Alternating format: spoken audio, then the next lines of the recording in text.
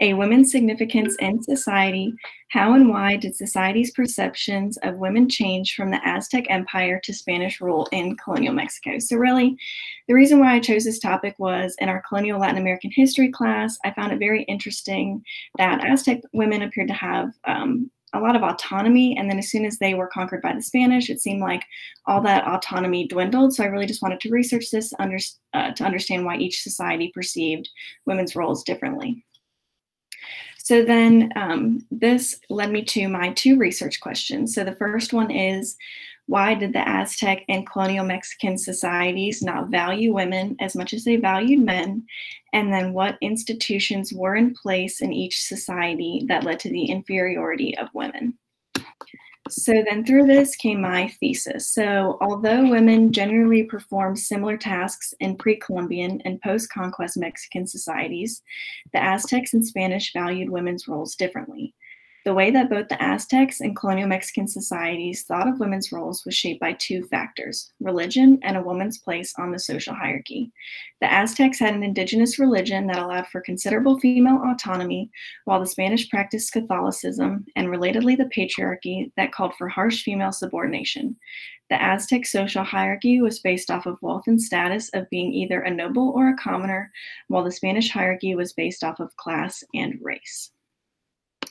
So then first, I just want to go into a little bit of historical background. So to begin, we're going to start with the Aztecs. So in the Aztec society, interactions between men and women was based on the principle of gender complementarity. So basically, this defines male and females as distinctive but equal independent parts of a larger productive body. So basically, the Aztecs understood that in order for their society to flourish, they needed contributions from both men and women.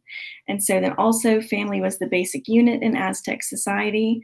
Male and females did have differing roles. So male activities included farming and fishing, while female activities included weaving and cleaning. So this can be depicted below.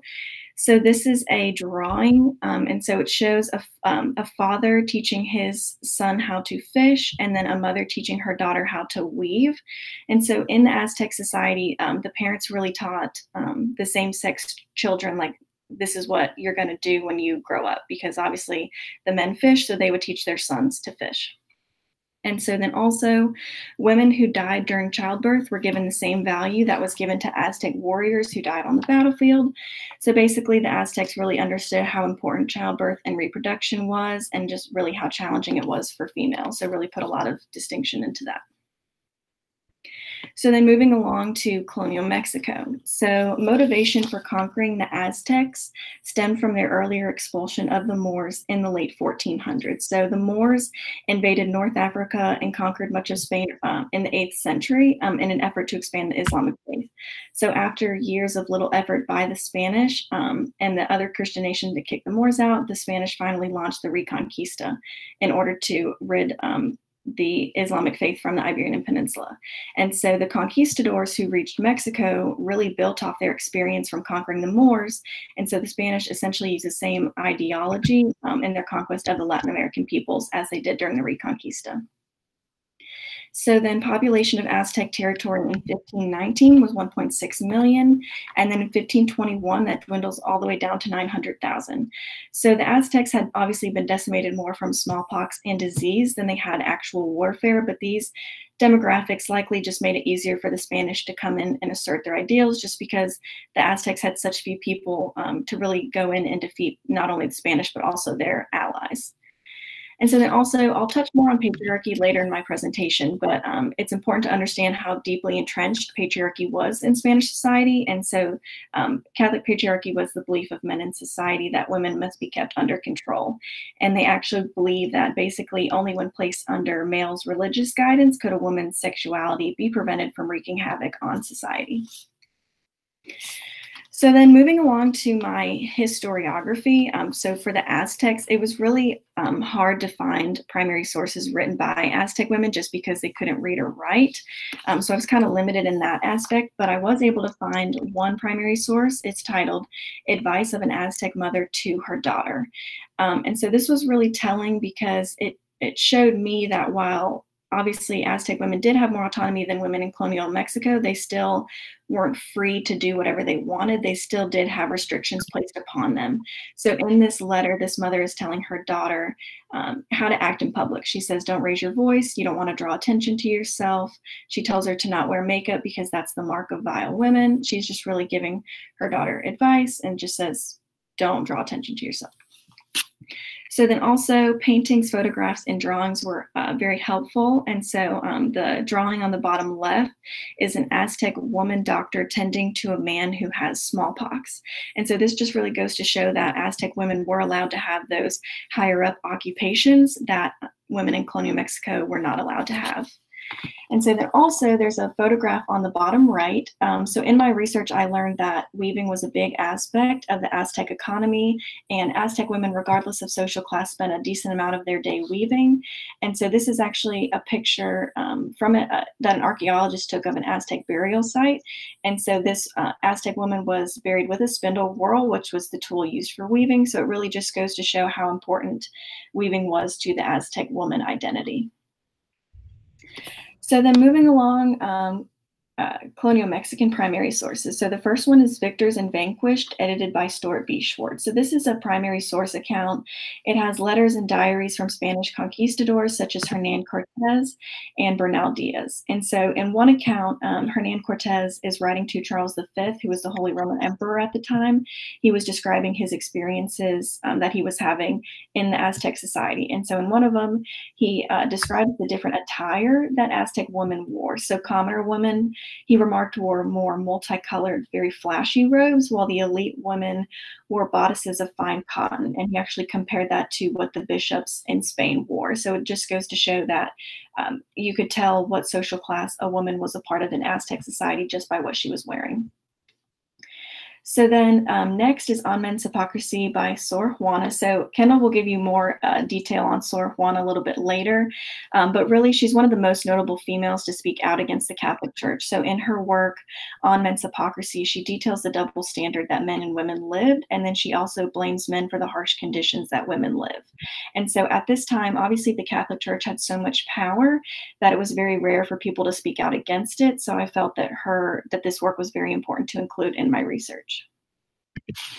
So then moving along, for my secondary sources, I broke them up into 4 parts. So the first one is sources that provide a brief and concise description about everything related to colonial Mexican society. So these are sources such as Spain and America by Charles Gibson, and then Mexico under Spain, 1521 to 1556, Society and the Origins of Nationality by Peggy K. Liss. And so these sources tended to be a little bit older, and so they're just sources that described everything about colonial Mexican society. So it described how their economy worked, who ran the government, their relationships to other civilizations. So it was very broad. So I had to use other sources to kind of supplement what was in those. And so the next is sources that analyze the Catholic Church and the Spanish Patriarchy. So the American Catholic Experience, A History from Colonial Times to the Present by J.P. Dolan, and Women in the Crucible of Conquest, The Gendered Genesis of Spanish American Society by Karen Vieira Powers. So Dolan's source really hones in specifically on the colonial period and the Catholic Church in colonial Mexico following the Spanish conquest, whereas Powers really identifies and looks into the Spanish Patriarchy and how women were affected by that. So then also sources that are dedicated to the Aztec Empire. So these are sources such as the Aztecs by Richard Townsend and the Aztecs by Michael E. Smith. And so these sources were just really helpful in determining the lifestyle of the Aztecs, as well as examining their indigenous religion and the Aztec social hierarchy. And so then lastly, sources that focus on the lives of women during the Aztec Empire and post-conquest societies. So these are sources such as Aztec Women and Goddesses by Miriam Lopez Hernandez and The Women of Colonial Latin America by Susan Migden Sokolow. And so women's studies is becoming increasingly popular. So these sources were definitely more recent that I used. And so basically these sources just describe how women lived in these societies, what occupations they had, things like that. And so where I kind of fit into all this is I'm really compiling all this information from these sources to understand not only what women's roles in were each society, but to understand more thoroughly the perception that society had towards women and why that was, and then obviously comparing and contrasting the two societies. So then moving along to my research, I argue that there were two main factors that influenced the treatment and worth of women in each society, and social status is one of them. And I argue that social status led to the inferiority of both women in the Aztec and colonial Mexican societies. So in terms of the Aztec social status, there were two social classes, nobles and the commoners. So the nobles were the people who ran the government, they owned the land, commanded the armies, while the commoners were people who served the nobles and had to pay the nobles tribute. So then also a woman's status would vary according to her class, age, and individual characteristics. So commoner women spent a lot of their time cooking and preparing goods, while elite women, had servants conduct this for them. But also women, regardless of social class, wove a decent amount throughout the day just because it was such a staple in Aztec society. And so then also there's this picture at the bottom. So it is depicting a commoner woman selling chilies in the local market. So a lot of the time, commoner women would do this in order to supplement the income that their husbands were bringing in. And Bernal Diaz, a Spanish conquistador, actually remarked on this in a primary source account. He said how really shocked he was to see women selling goods in the market, because obviously that was something that Spanish women could not do in their society. And so in contrast with the Aztecs, when the Spanish started to have relationships with indigenous women, a multiracial society ensued. So the Spanish created a race-based legal caste system in which the inhabitants of colonial Mexico were ranked according to their skin color. So at the top of this, we have the Peninsulars, who were Spaniards born in Spain. Beneath them were the Creoles born in New Spain of Spanish parents, mestizos born of Spanish and Native American parents, mulattoes born of Spanish and African parents, and then at the bottom were Africans and Indians. And so then also the use of Catholic convents in regards to social status. So a lot of times dowries were very expensive for families. So if families couldn't afford them, they would just send their daughter to a convent in order to prevent their daughter marrying a man that wasn't in their social status, because they wanted to keep like the blood pure. So they would just send them into a convent in order to make sure that that didn't happen. And so then also in my research, religion is another key element that influenced the worth of women in each society. But the Aztec indigenous religion actually created a society that had a more positive outlook on women and their role, while the Catholic Church and the Patriarchy was really the driving force for oppression for women in Aztec society. So, or women in colonial Mexican society, sorry. So to begin with the Aztecs, you have Aztec creation stories. So through these stories, it was really understood that the birth of all living things required a male and female contribution, and that really helped to emphasize the equivalence of men and women in the home. So really they understood that in order for this family to succeed, they needed contributions from each. So then you also have gods and goddesses. So not only do you have gods such as hunting, war, and rain, but then you also have goddesses that were dedicated to sexuality and fertility. And so then women as priests. So in some cases, mothers would take their newborn daughters to dedicate their life to a temple service when they were older. And so Aztec women were really allowed to have an important and a leadership role in their indigenous religion. So then moving along to religion in colonial Mexico. So one of my sources by Charles Gibson, Spain and America, he really wrote something that stood out to me. So he remarked that the same nation that was exploiting the indigenous peoples was the same Spain that occupied itself with converting the indigenous peoples to Christianity. So this paradox that he remarks really gives rise to the belief that the only true Spanish objective in the New World was exploitation, and that Christianity was only a justification for their actions. So in colonial Mexico, the Catholic Church entrusted husbands with the physical and spiritual well-being of their family members. So men had the right to physically punish women, and women had to obey what men said. And then also the role of convents. So convents offered women a surrogate family and an alternative lifestyle, while also relieving the burden of sustaining surplus elite women. And also having a daughter in a convent was a strategy that a lot of elite families used to say, hey, not only are we extremely wealthy, but we're also deeply religious. So then finally, my conclusions. It is evident that the Aztecs and Spanish had vastly different societies. It was very clear that they had different beliefs on what it was to be a woman and what it was to be a man. Spanish women were judged and treated based off of their race and class, and their status was further hindered by the Catholic Church and their ideals, such as the patriarchy. So obviously, Peninsular women were regarded more highly than Mestizo or African women in colonial Mexican society, but with the ideology of the Catholic Church, Peninsular women were still subordinate to their husbands and were still expected to obey their wishes. And then finally, Aztec women were seen as equal to their husbands in terms of household and duties. So this really obviously stems again from those Aztec creation stories and gender parallelism. And so finally, overall, while Aztec women did have more independence than women in colonial Mexico, Aztec women still did not enjoy complete and utter freedom. They still had certain standards that they had to abide by and were still representative of their husband. So then this is my bibliography, and then that's it.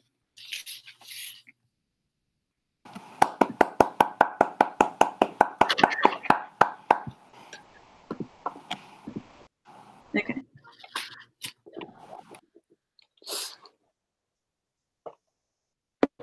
Okay, everyone. Questions for Serina?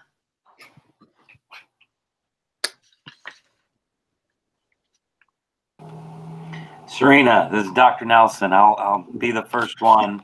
Okay. Really interesting, and I applaud you. It's hard enough to do this, let alone to do it virtually. Yeah. I think you set a high bar there. So I was encouraged to hear you talk about how the Reconquista kind of fueled this conquest, and we see the persistence of Spanish culture as the Spanish create this empire and invade and take over this Aztec world. If you could take it a step beyond, I was wondering what elements of the Aztec culture persisted. In other words, are there larger themes, or are there larger examples that you might identify that, obviously looking beyond just the role of women, but how perhaps Spanish culture was transformed by this clash of cultures? So are you asking basically how the Spanish was influenced by the Aztecs? Well, yeah, and that's in essence. Right. I don't know. I mean, really, because when the Spanish came in and conquered the Aztecs, even though they conquered them, the Aztecs, their religion and their society kind of still was sustained. So they really could still, in these certain areas, go about their daily lives in the ways that they were used to. It was really only in these like urban centers that they kind of took over. So the Aztecs, while they were defeated, their culture still lived on. Okay, excellent. Thank you. Mm-hmm. Other questions for Serina? Serina, you mentioned like when they would go into urban centers, they would kind of have to play the part of Spanish society just then. So how did women like deal with that? What kind of steps? I'm not sure, maybe outside of the scope of what you looked at, but what steps did they have to take to kind of fit that Spanish mold coming from their indigenous community? Yeah, that's a good question. I really didn't look into that a whole lot, but I really didn't see the reason that my research really looked at more of like Spanish women coming over from Spain and kind of how that transformed. I'm not really sure if the Aztecs would have, Dr. Sumner can tell you, I'm not really sure if the Aztecs really spent a lot of time in those urban centers with the Spanish together. I don't think that really would have been something that they would have done. That makes sense.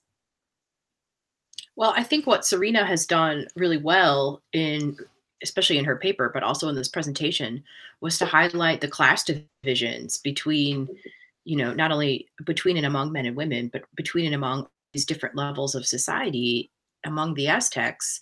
Because I think a lot of times when we look back on this, we look at it as like the Spanish versus the indigenous peoples. But of course, that really makes the indigenous peoples, and especially the Aztecs, which were this really highly hierarchical, stratified society, to be quite monolithic, right, and homogenous, which of course they weren't. They were a very advanced civilization.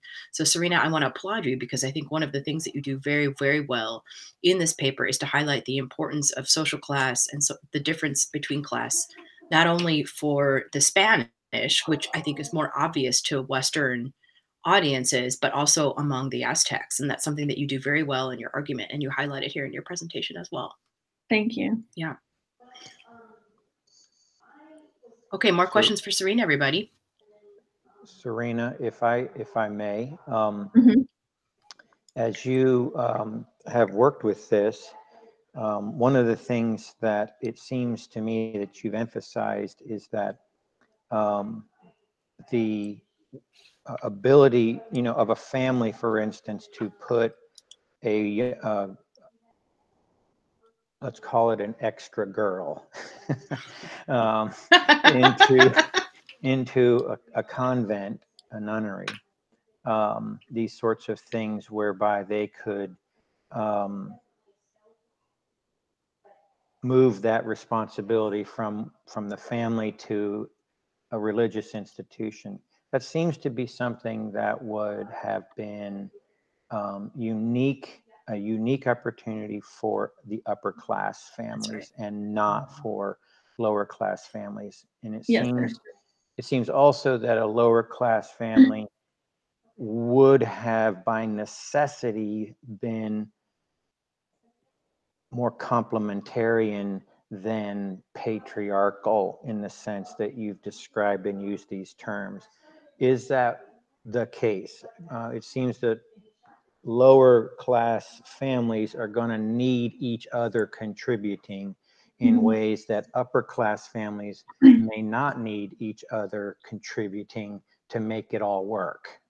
Yeah, most definitely. So obviously elite families, these peninsular families who would put their daughters in convents, they obviously didn't need their help, whereas people from the lower class probably did. So in convents, it was obviously, like you said, more elite women could only go to that. I think that they did allow some lower class women, but they obviously were not as enough high rank. I think there were two different types of nuns in convents, and so those like lower status women would take on those lesser roles. So would a lower class Spanish family's experience have mirrored more closely the Aztec family experience when it comes to these relationships and duties and functions within the family and that sort of thing? Probably. That's a good question. I would say so, probably. But again, obviously the Spanish did have the patriarchy against them.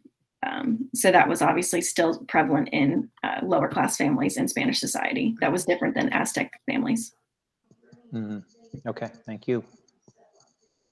And this was beyond the scope of Serina's research, but something that historians are now studying. I mean, this is kind of a real hot topic right now in historiography of colonial Latin America, is like, what kind of changes does colonial Latin American society experience as mestizaje becomes the preeminent social structure all throughout colonial Latin America. So, after the conquest, after the invasion of the Spanish, and then when you begin to see numbers of indigenous peoples, the demographics actually on the rise again, especially like in the 18th century, then you really begin to see, okay, what specific aspects of indigenous culture have survived. And it is oftentimes the case that in these, more urban or more rural places, right, where you see a lot of indigenous practices continuing. So like today, and Highland's going to tell you about this more today, right? Among the Mayan communities, you see a lot of the indigenous practices actually continuing even today, like in the 21st century, because of their rural location, right? And because they were not as desirable initially by the Spanish. So that's, it's really interesting to see the connections between these different presentations and these different research projects. Okay, other questions for Serina, everybody?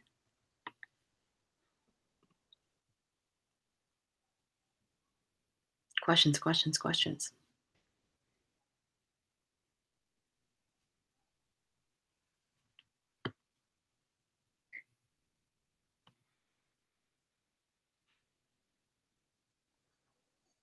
Did we lose Heiser?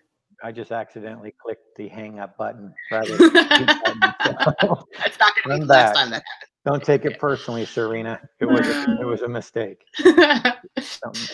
Okay, thank you so much, Serina. That was wonderful. Thank Yay! you.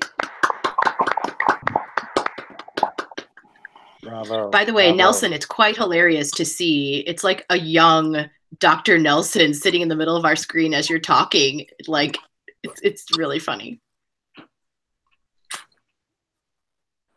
All right, Zach, are you ready? Yes, ma'am. Let's do it. Woohoo! All right. Y'all tell me if y'all can see it. Okay.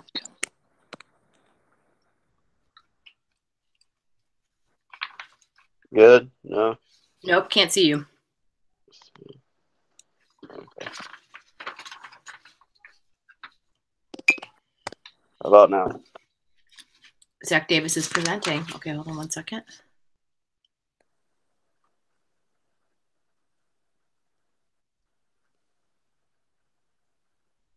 Yep, it's small, but we can see it. Can everyone see Zach's presentation? Okay. All right, take it away, Zach. All right. So I did mine on gender expectations and how women challenge the general norm in colonial Latin America.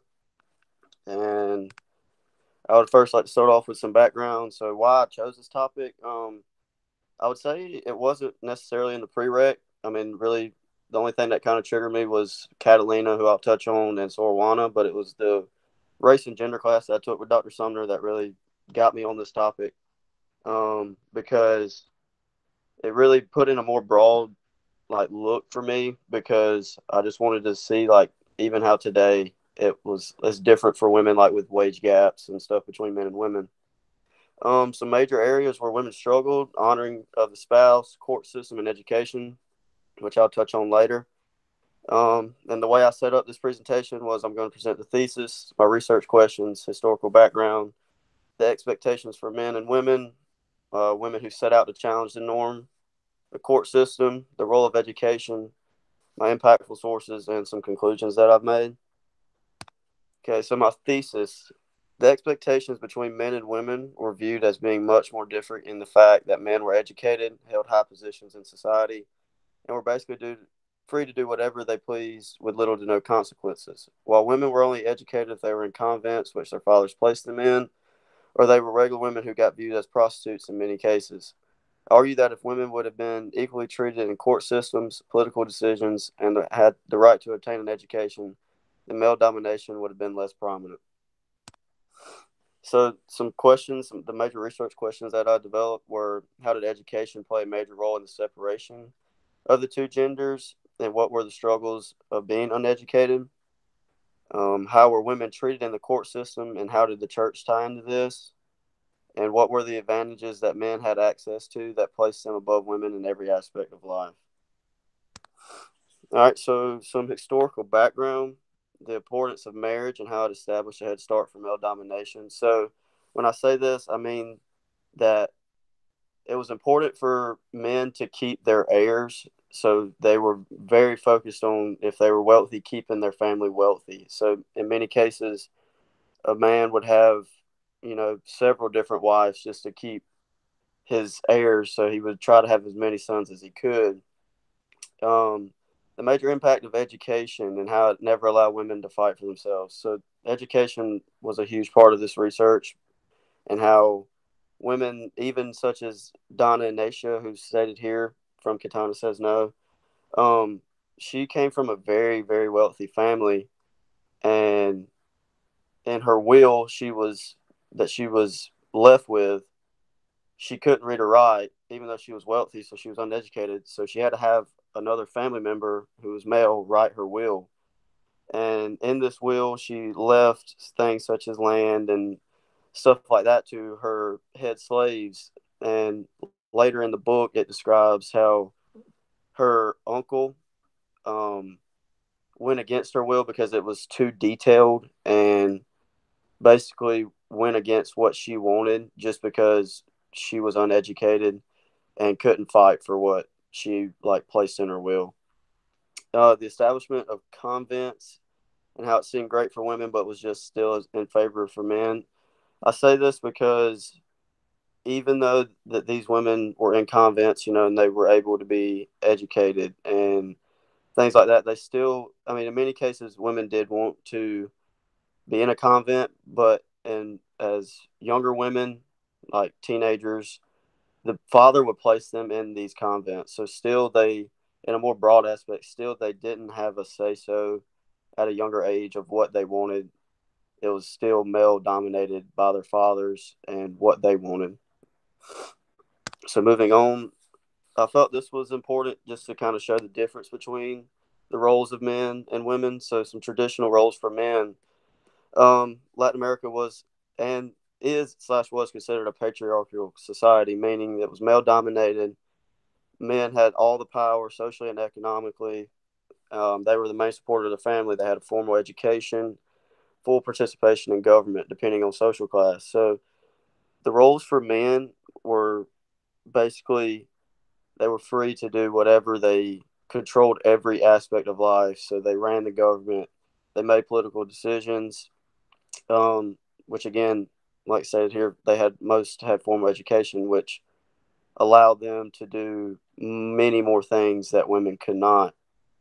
So moving on to the traditional roles for women, stay at home, provided a family, cleaning, cooking, usually uneducated unless they were in convents, expected to honor their husband and be able to have children. Like I said earlier, it was important for men. Again, this is in favor for men. It was important for women to be able to have children and a lot of children because they wanted to keep their family. If they were wealthy, they wanted to keep their family wealthy, and it was mainly all about heirs. So moving on, I chose these three women because they were the most impactful to my research. So the first is Catalina de Rosa. She is stated, she's in the first picture right there to the left. She was a transvestite woman who escaped her convent and disguised herself as a man. And she was educated, and when she disguised herself as a man, she traveled the world. She committed crimes. She stole, she killed people, and her story was very impactful to my research because it proved that women were capable of going out and doing those things if they were just given the opportunity to, which they never were. The second woman is Madre Maria Rosa. She is very impactful because she is from the book The Five Capuchin Nuns, and her story is very impactful to my research because she documented every day of their travel. They set out to the New World to set up monasteries, and they battled. They battled pirates in the ocean. They battled everything. It was very important too because the Spanish War of Secession was going on during their travels, and they were able to avoid these things, avoid the war, never be killed.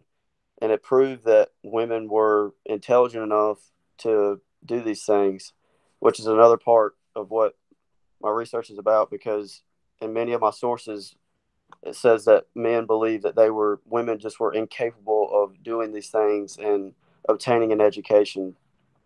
And the last woman was Sor Juana de la Cruz, which Serina talked about. And she was very important because she was in a convent, but she was very, very educated, and she used poems and plays to, contradict and go against what men had to say against women.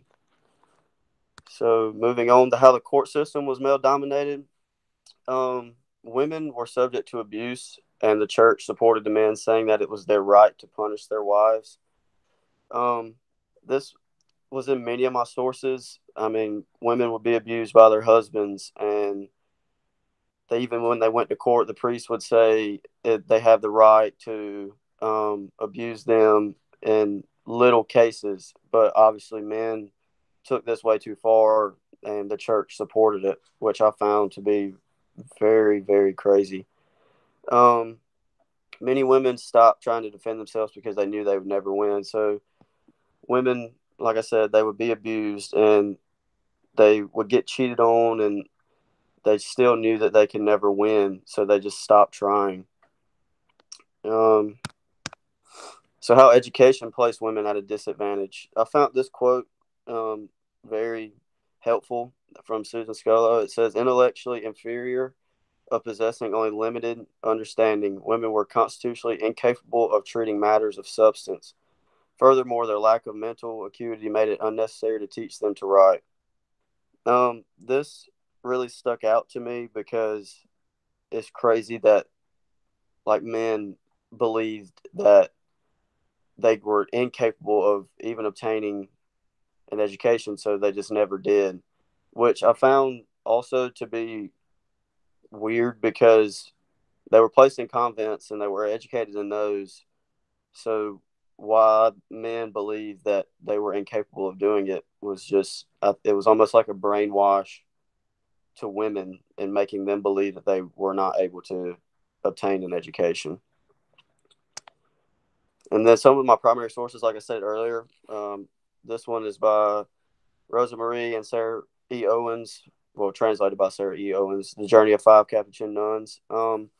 This source provided and proved that education allowed women to travel the world. Like these women, they set out, these five nuns, they set out across the to travel to the New World in order to set up new monasteries. And this source was really impactful to my research because, like Serina said, it was hard to find primary sources from women because many couldn't read or write.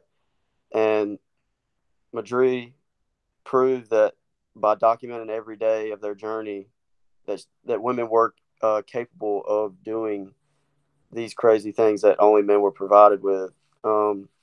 It also proved that women could endure just as much as men. Like I said earlier, I mean that by saying that they avoided being killed, they avoided pirates and things like that. So they were also mentally tough, but also physically tough. And this book really proved that. So primary sources continue. Another primary source, Lieutenant Nunn, which was Catalina de Rosa. Her story was very, very helpful because she proved that men looked over the fact of just, women and how they were looked at. But she also proved that she could get away with things because she was a virgin. So when she returned back to her convent after, her 20-year journey, she was still seen as a pure woman, which was very, very big status in colonial Latin America. And then other helpful sources was Katana Says No. This one was about the Donna Nation, and like I said earlier about her will and how she came from a wealthy family, but still got screwed over in the end by her own family member. And then Sorwana on men's hypocrisy. This was a poem Serina touched on. This poem really was impactful because Sorwana talked about, how a man was never happy. They always whined about everything and how a woman can never do anything right, which I found to be very impactful to my research. And then Steve Stern, The Secret History of Gender.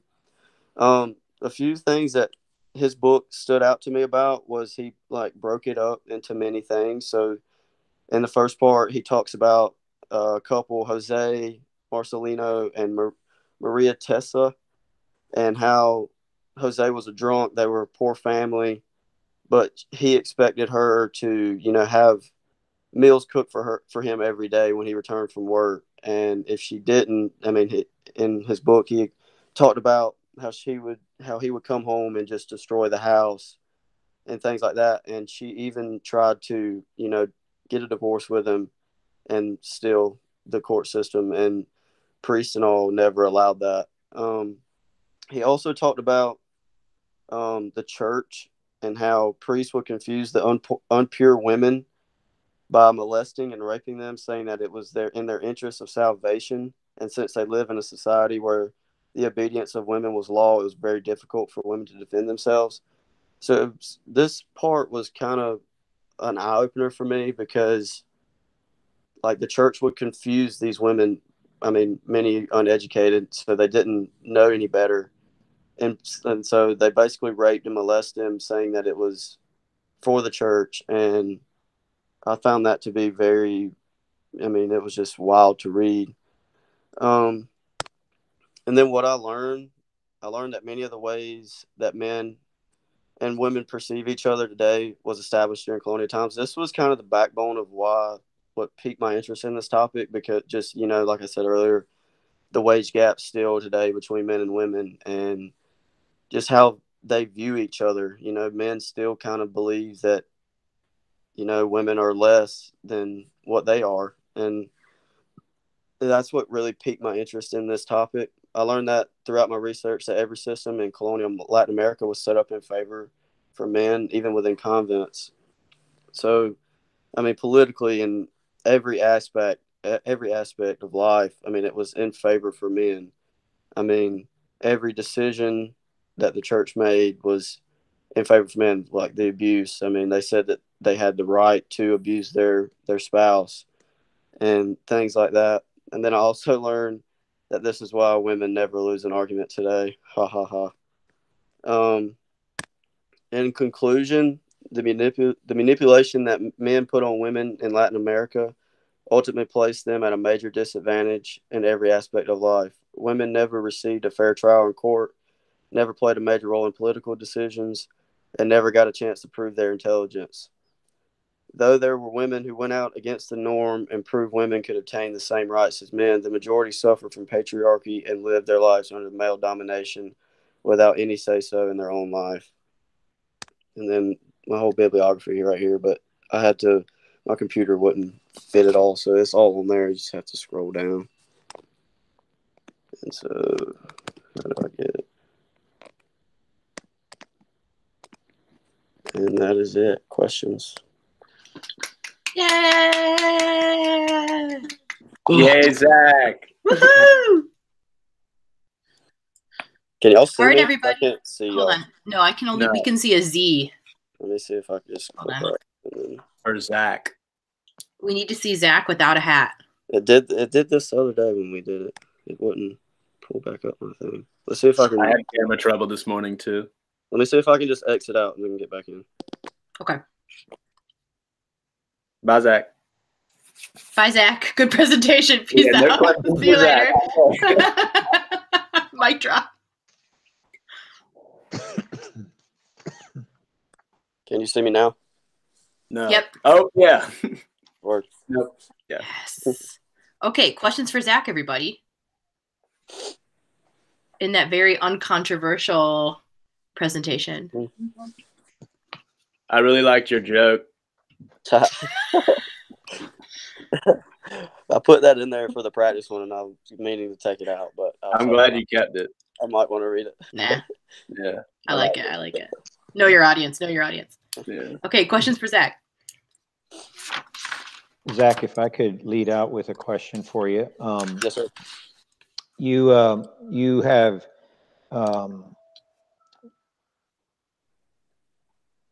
studied some unusual characters in the history of colonial Latin America, and you kind of worked out of the context of a micro history, in a sense, with these individuals. What gives you the, just as you made a decision to use those unique circumstances and situations to build some conclusions. Explain to me kind of that process of how you take a person who is very unique. These three people that you've identified, very unique people. Yes, sir. And then how do you then feel confident to build conclusions that would then apply to a broader audience or a broader, larger group of people? Well, when I talked about, Catalina and then Sorwana, it was hard not to use them because their stories just presented so many more things than I don't know how I'm trying to say this. They especially Catalina, she presented just much more than going out and proving that women could, do these things as men could. But she proved that education played a factor. Just disguising herself proved, and how she never got caught also proved to me that men overlook many things like looks. She never got caught as being a woman. And just, it proved that maybe men were incapable of, seeing, you know what I'm saying, just seeing these simple things. And then, you know, Sor Juana, just, I mean, it's very easy to build, like you said, to build like conclusions off of just even this, like these two women, because they prove just so much that education played a factor. You know, if women were educated, how, you know, then societies would have been totally different. And, you know, women probably would have been, you know, able to divorce their abusing husbands and stuff if they could have just defended themselves. You know, education was a very impactful part. Mm-hmm. Do you think that let me try to, thank you for that answer. You got at it, but I want to clarify my question just a little bit further, and that is, are these women actually representative of women in the general population of colonial Latin America? In other words, I know that not everybody's in a convent, I know that, but is their thinking typical of women in colonial Latin America? These specific women that I'm talking about, I don't believe so, because like I said in the presentation, I believe that, you know, uneducated women were almost brainwashed in a sense by men, you know, just because I think they believe that they were incapable because that's all that they were taught, you know, that men basically brainwashed them in believing that they were incapable of obtaining these, you know, holding positions and obtaining an education. Mm-hmm. Okay, thank you, Zach. Yes, sir. I just wanted to add to, and that's a really good question, and something that Zach and I talked about while he was doing this presentation is, so what do we do with these exceptional cases, right? And Sor Juana especially, right? I mean, she's exceptional in so many different ways. She's an incredible person, but the way that she dies, right, and is so horrible because very young, and she basically is demanded to suppress all of her, you know, intellectual thoughts, all of her worldly items that she possesses. And actually her experience, if you look at the longue durée of her life, is representative in the way that, you know, male dominated institutions were able to suppress women's intellectual freedom. But Dr. Heiser, that's a really good question. And I think it's something that we really have to think about, because it's really important, especially for a lot of these students, and we talked about this a lot of these students who study gender in the colonial era. I think it's easy to apply modern day notions of, you know, equality to the past, but we have to be really careful not to do that, right? Because this is the 21st century. Things are very different. We live in the Western world, and these were very different places and different times. So, Zach, you're saying about the idea of brainwashing, but, you know, maybe it's also just that things worked differently, right? And so we have to be a little bit careful about taking these modern day ideas and applying them to the past. Yeah. Of course, Dr. Sumner, at another time, you're going to have to tell me how Sor Juana died, because I don't know this. But this is not the point of this particular moment. But now you've piqued my interest, okay? But I'm done for now. Thank you. When in doubt, the answer is disease, and that is the answer. Zach, I have a question real quickly. I'm intrigued by, when you look at Sor Juana, Catalina, and Maria Rosa, that all of them are tied. Obviously, you tie it to education, but there's also that other common element of the church. Is there? I'm just wondering, is there anything that they're finding within theology that is liberating them or encouraging them to kind of break the you know, we often might think of religion as perhaps limiting their roles. Are they seeing it as something that's liberating? Well, they're all kind of different, because Sor Juana, you know, she stayed in her convent, but with like Catalina, she actually like got mad within her convent at other women, which kind of forced her to, you know, want to leave. But yes, they're all kind of very different stories, but they all, like you said, they all kind of tie together with the education factor and everything. But, you know, Sor Juana, she stayed within the convent and basically proved herself within the convent, while, Catalina proved herself by going out of the convent and using what she, her skills that she obtained within the convent in the real world. Catalina, she got mad and at the other women, and that's why she left. They're all kind of different, but the same in many ways. Okay.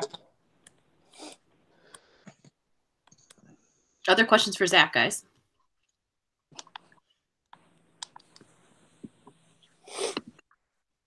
Zach, I have a quick question for you. So in the beginning of your presentation, you and we've talked about this, you wrote that men had no consequences for their actions, Mm-hmm. right? That they were like, and as compared to women, Mm-hmm. of course, they had much fewer consequences.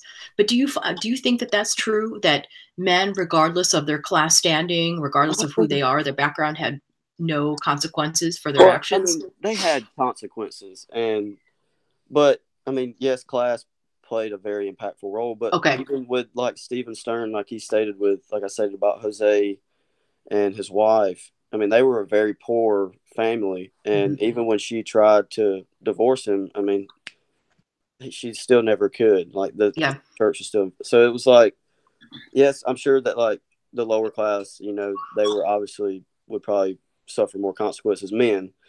But like, even still, like with that case, like even that stuck out to me. Like, like I would think too, higher class people, they get away with more during this time, and lower class would still get punished the same, which in many cases they didn't. So it was pretty cool. That stuck out to me too. Like even how these poor families and men still got away with many things. Yes, they were consequences in many things, but in many cases, such as abuse and all, which is a lot of my sources, men still got away with it, no matter their class.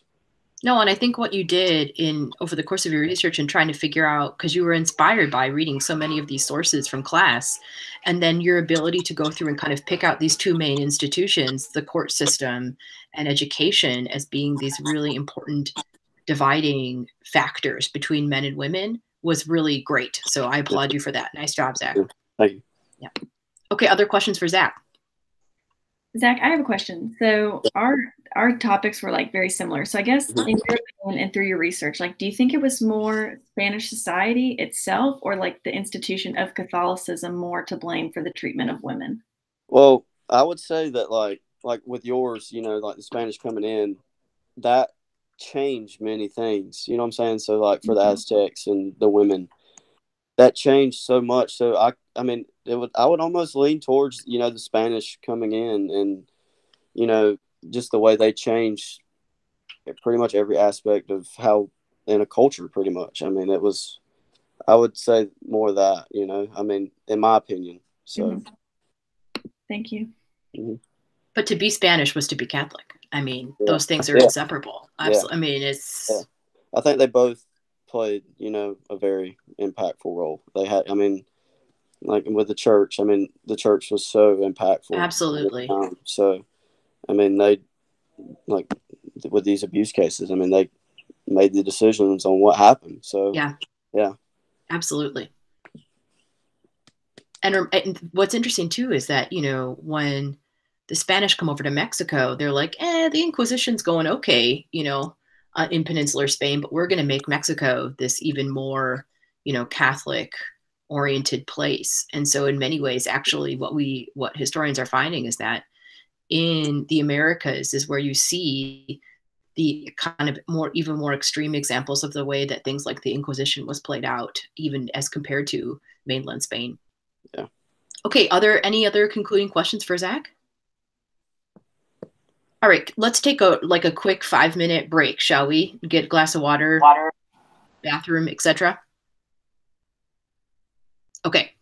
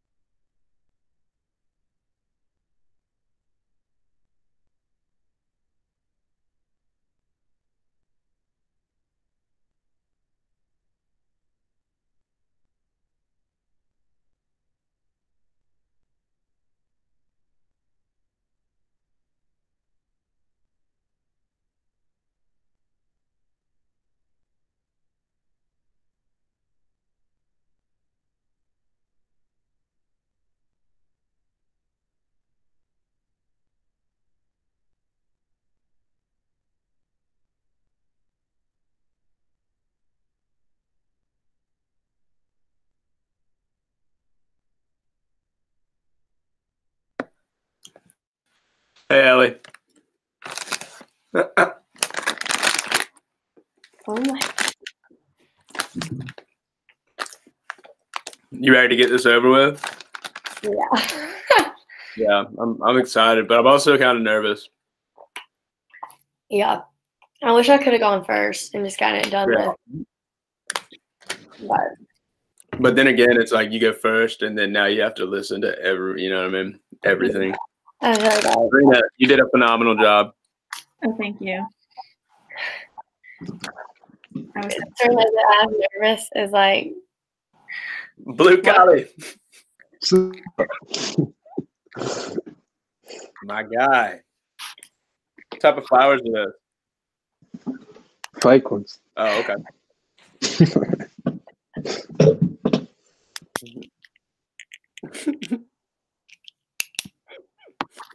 I just don't even want to do this. I know, but I would so much rather do it on here than in front of everybody in Neville. Yeah, that's true, I guess. Because But all my dipshit friends would be there, and they'd be like, you know. I'd be like, okay, all right, yeah, it's just a lot. yeah. Wait, so do we have a break from 10:30 to 12:30? E-Ride. What up, Slime? What's up, Slime? There's a break because we have a faculty meeting. Oh, okay. So we get to go to Zoom and deal with faculty business for an hour and a half. Lucky. Well, it's going to suck. Yeah, that doesn't sound too fun. No. Mm.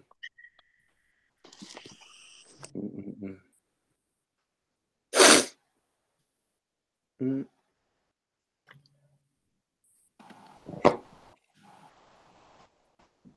I like the map behind you there. Oh, yeah? Yeah, it goes all over the place. It goes all the way from all the way down here. It's like almost all the way up to like Georgetown. Thomas, where's your house at on that map?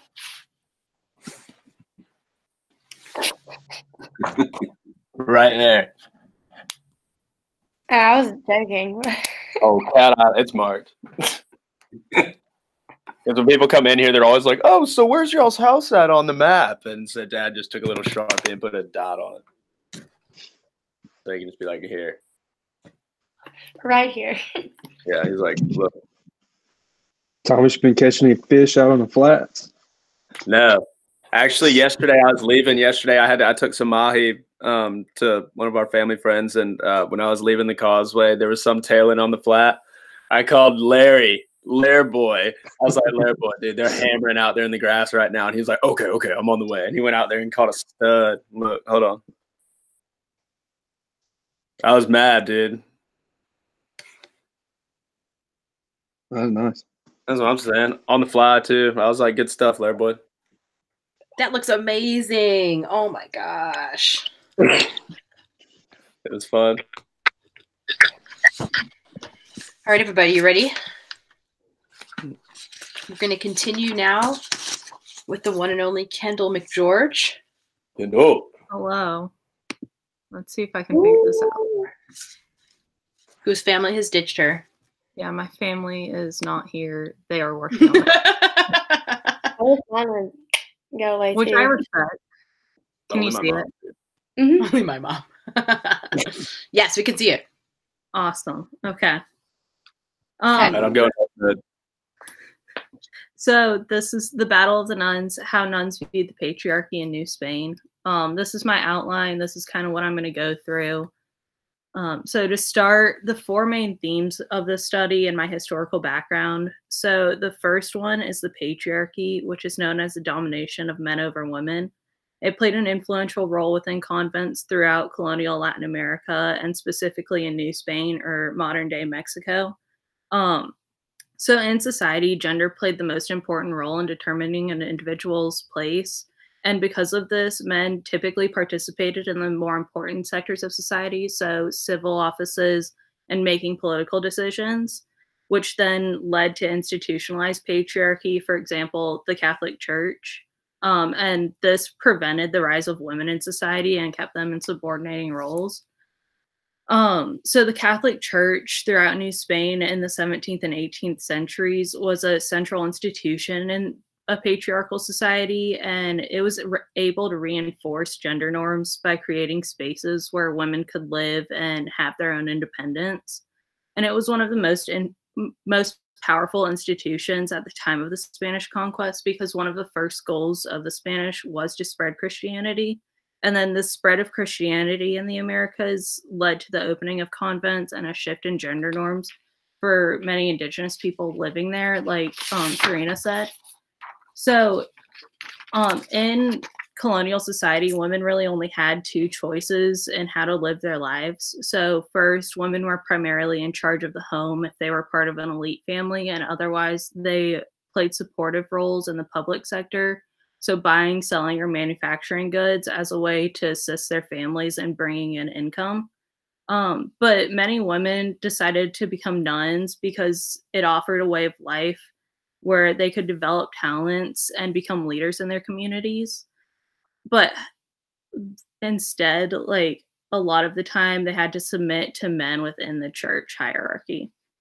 But regardless of that, professing as a nun was probably the best option for women if they decided that marriage wasn't for them, because by living in convents, they were able to gain access to opportunities that they wouldn't otherwise have.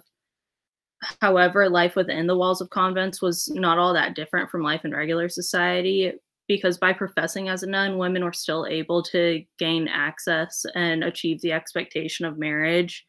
But instead of to a physical man, it was to God.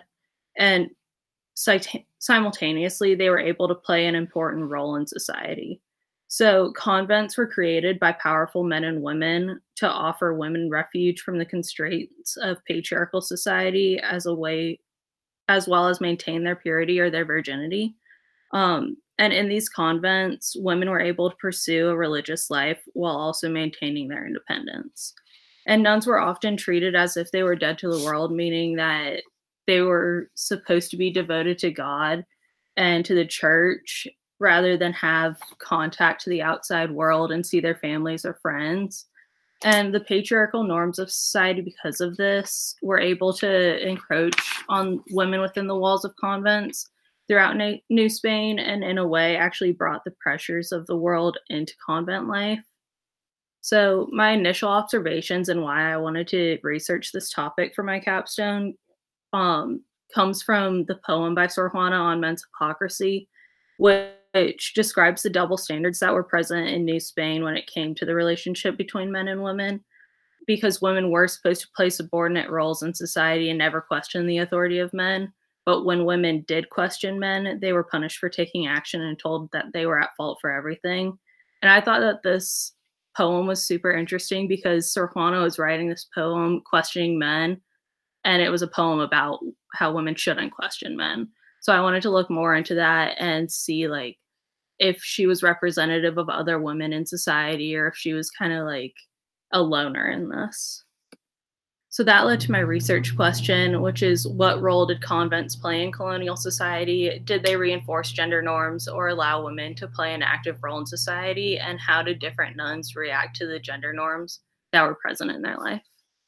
And then my thesis is, the Catholic Church was an impressive institution that was used as a tool by the patriarchy, the domination of men over women, during the 17th and 18th centuries. Because women had few options in society, women could get married, profess as a nun, or become a prostitute. The Catholic Church had the opportunity to expand the role of marriage in society to include marriage to God. In some cases, convents offered a place of refuge for women. However, in many cases, the Catholic Church was able to reinforce patriarchal norms within society by opening convents throughout New Spain. So then my historiography, there's 4 women that I'm going to look at. They're all historians. So the first one is Josefina Mariel. She wrote The Role of Convents in Colonial Society, and she wrote that in 1979. She was one of the first historians to write about the importance of nuns in colonial society. And in her journal article, she discusses the practical life that convents provided for women in society. how they provided a lifetime of protection for women, and how convents were a place for men to send the women to let them be devoted to God and remain protected from the temptations of society. And I found that this historical narrative was primarily focused on the important role that convents played in society and how they provided a safe space for women to live and grow in their relationship with God. And then I went on to read Catherine Burns, who wrote Colonial Habits, Convents, and the Spiritual Economy of Cusco, Peru, which isn't New Spain, but I thought it was important to look at and talk about because it focuses on the importance of convents in colonial society and now how nuns played a large role in economic growth throughout Peru, because nuns did hold a lot of the money and the funds in society. So they were able to support and help grow the economy. And Burns talks about how nuns were at the center of life in colonial society. And the source provides examples of how important nuns were in a patriarchal society, yet how the men in society would not allow women to be free thinkers and kept them in these supportive roles because they would soon become a burden on the men. And then Margaret Chowning, who wrote Rebellious Nuns, The Troubled History of a Mexican Convent from 1752 to 1863. This one was probably one of my favorites because she discusses how many believe that nuns are passive and unlikely to become rebellious, but how nuns are actually very rebellious and how they create turmoil. The book describes the willingness of nuns to fight for what they believed in, even though they were seen as being lower in society, and how they were supposed to submit to the will of men. So in this book, she describes two different groups of nuns in the same convent. So one group really followed their vows exactly. They never questioned the church hierarchy. And then this other group of nuns, they questioned everything. They didn't understand. Like in this convent, they weren't allowed to have like slaves or serve each other. They were supposed to do everything themselves.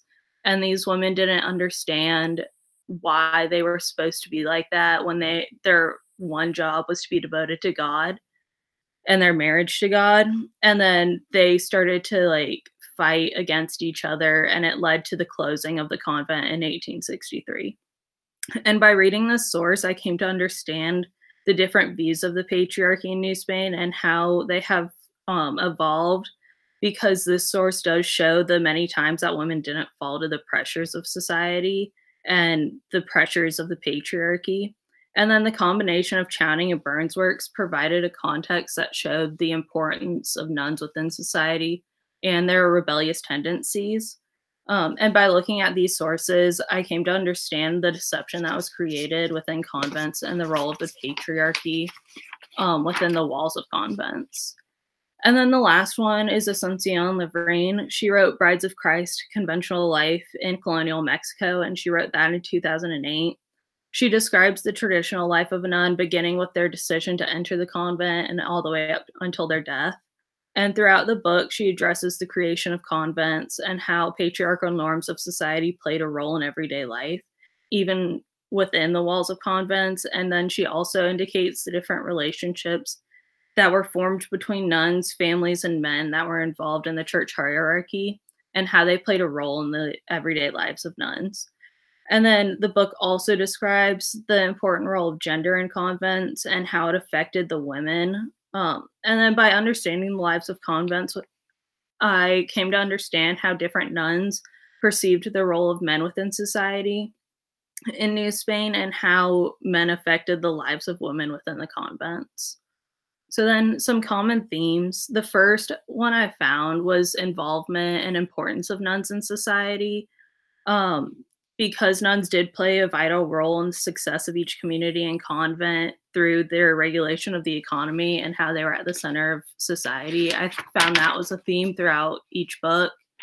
And then women's roles in society changed based on family status. So there was a social hierarchy that was created between the nuns in each convent that was based on race and social class. So elites who came from well-off families, they were typically of the black veil.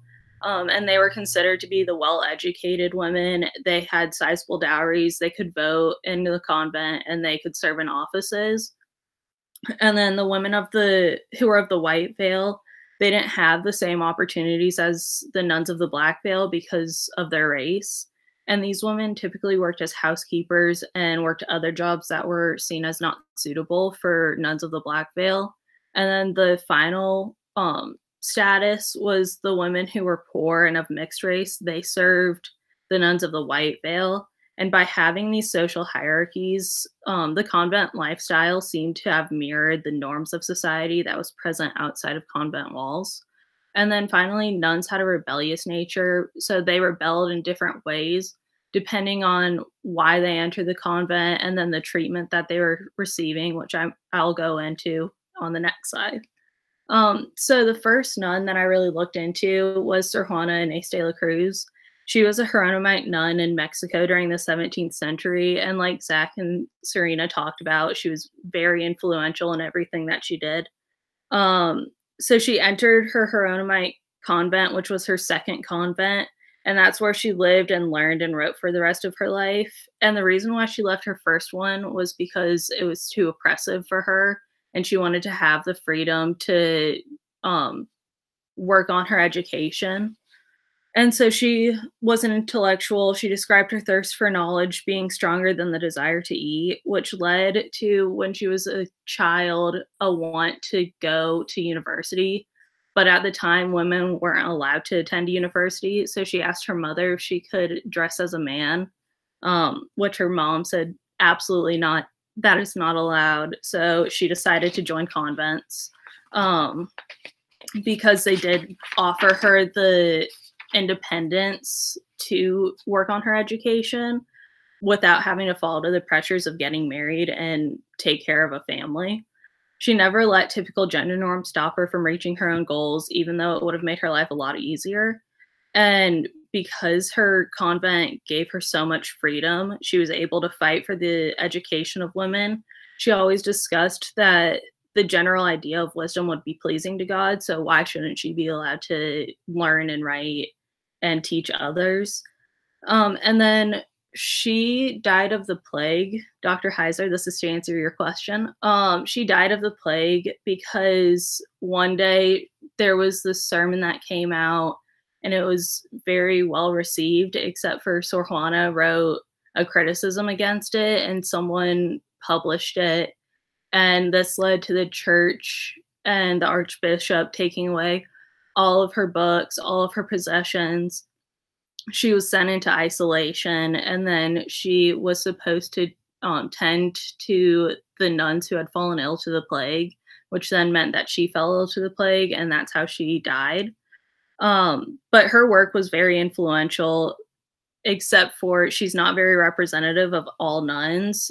Not very many nuns wanted to fight for the education of women. A lot of nuns did not question the patriarchal norms of society. But she was very interesting to learn about. And then Maria de San Jose, she was a nun in Oaxaca, Mexico, and she was the daughter of hacienda owners, so plantations.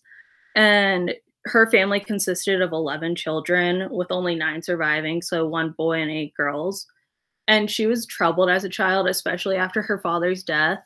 But throughout her life, she had been told that she was going to join a convent. Everybody she met told her like that was her destiny. And she didn't want to believe that, even though she was raised in a well-off family and they were very Catholic, like they followed everything. But one day she had this vision, and it was because she was hanging out with this group of girls, and one of the girls upset her, which led Maria to curse her. And God didn't like that. So God sent down a bolt of lightning, which hit a wall, and the wall kind of exploded. And then this animal was dead. And if that wasn't enough, when she was walking home afterwards, she ran into this man who was the devil in disguise.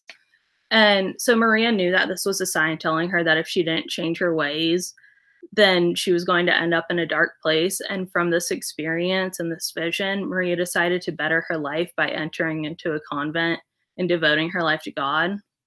So Maria spent just as much time outside of a convent as she did within a convent, which gives an interesting perspective on life in colonial society.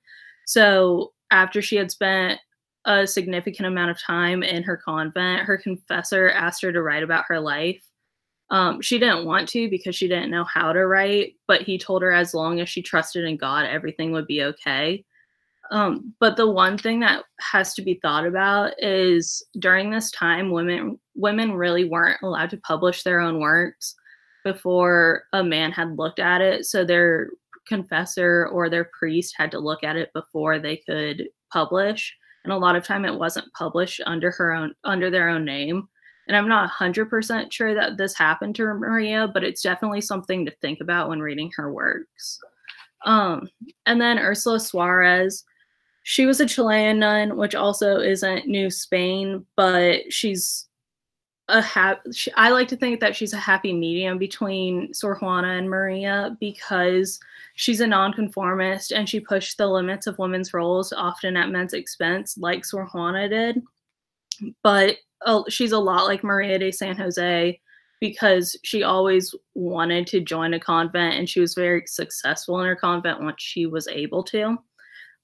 So from an early age, she wanted to be a nun, but she was seen as a troublemaker within her family, and she always played pranks and spoke out of turn, and her family didn't think that she was suitable to be a nun. She was also ill as a child, so her mom took her all over the place to try and get her healed, which is how she met all of these different nuns, and that's really what inspired her to become a nun.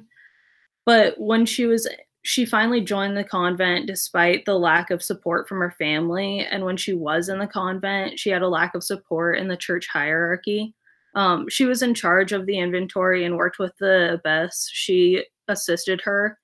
But then one day she was working to become the abbess. She was running for the election and the convent was split, and the bishop blamed her for that. And he decided to punish her like Sor Juana, which was a way for him to break her spirits down and kind of put her into an isolated area and not let her work and do what she needed to do to survive. And then Sor Maria Magdalena, she was an indigenous noblewoman. She lived in one of 3 convents in New Spain that allowed indigenous women to profess as nuns during the 18th century. She's one of those rare examples where she was a woman who advocated for her rights as an indigenous woman. Around 1740, she wrote a letter to Father Juan de Altamirano asking him to write a letter on behalf of the indigenous women to the King of Spain. And she wanted to have this letter sent because Spanish women were being allowed to enter into convents that were supposed to be exclusive for indigenous women, and she didn't really understand why they could enter into the indigenous convents, but she couldn't enter into the Spanish convents. So she's a rare example of a woman acting with agency and participating in the construction of her own identity. And then my conclusion, so I found that there was a lot of animosity between nuns, especially in the convents where they were kind of butting heads, because they were kind of put against each other based on their vows and what they were being told to do. And these differing experiences led to differing opinions based on how they were treated in their convents and why they decided to enter into their convents. And then I also came to understand the functions of convents in a patriarchal society. So they were very important to the economy and teaching the children and really helping build society. And then my primary sources, my secondary sources, and then questions. Yay! Woo! All right. Questions for Kendall, everyone.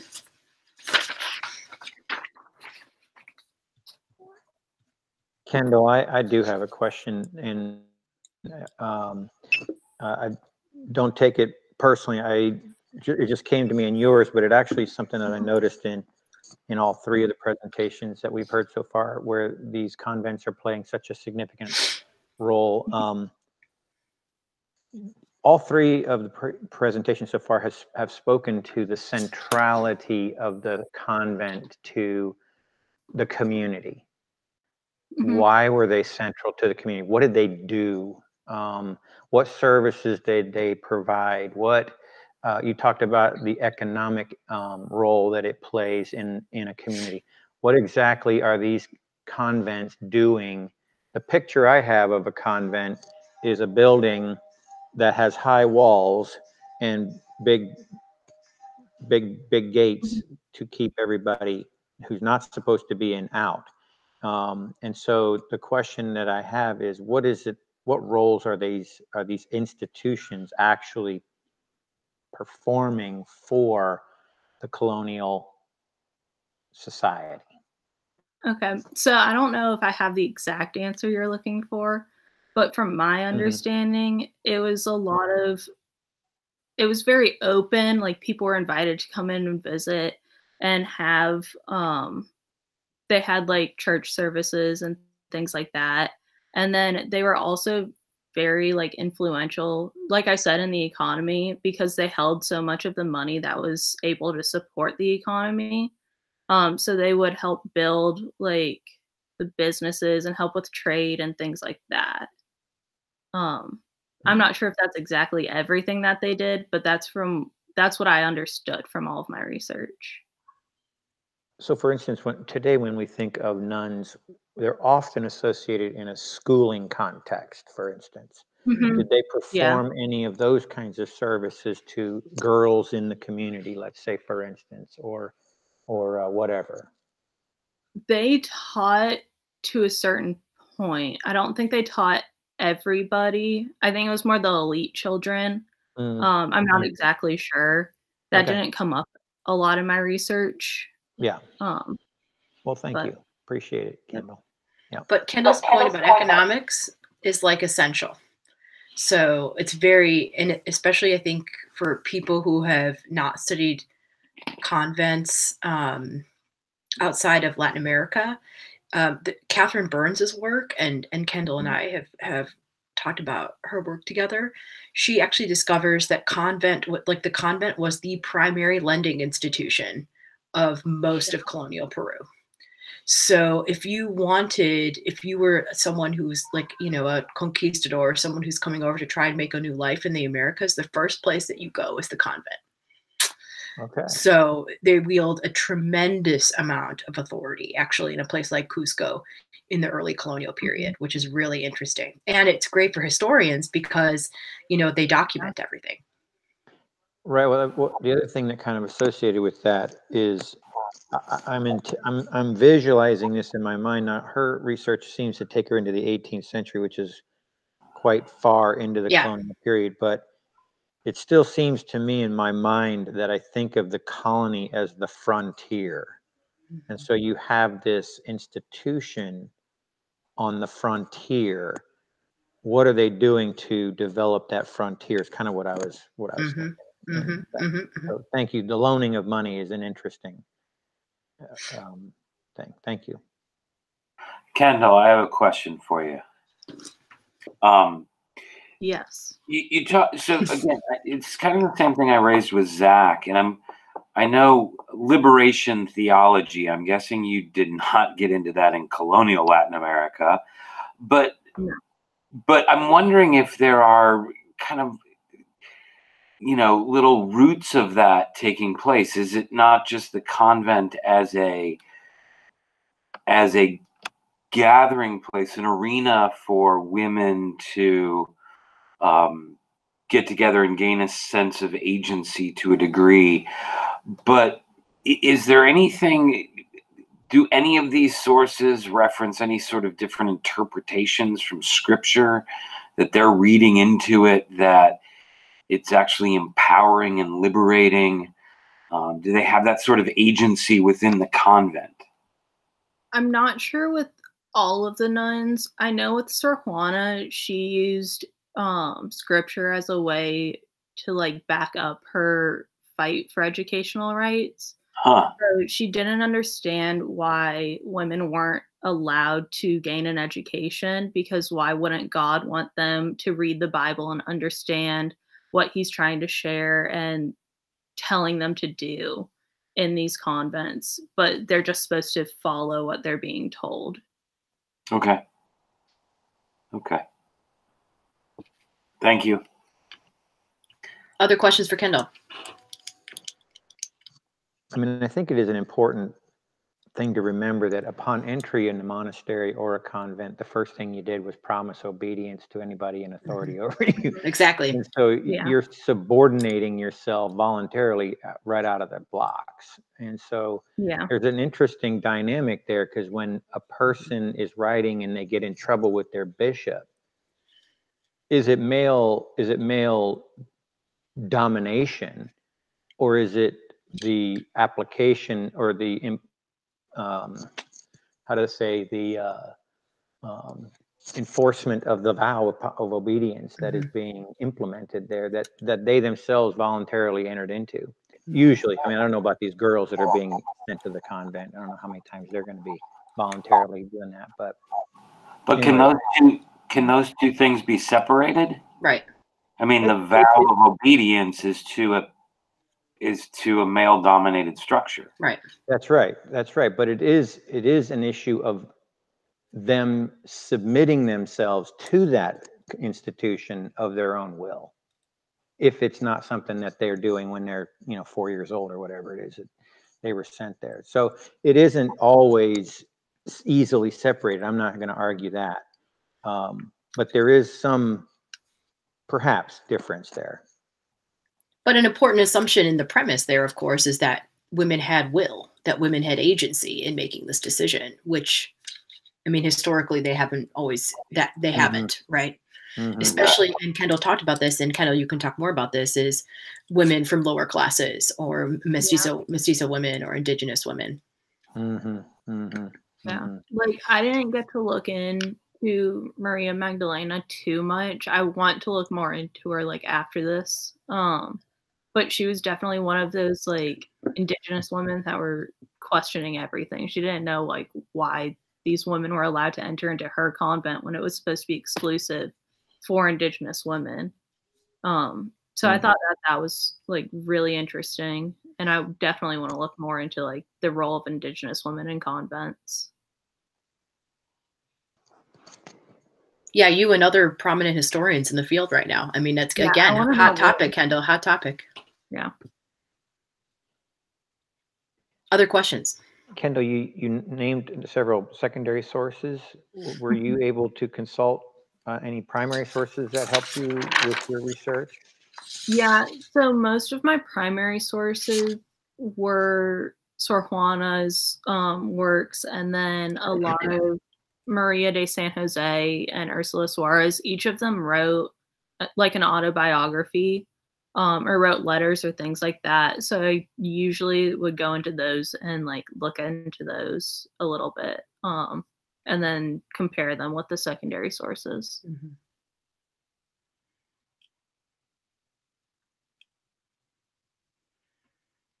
Other questions?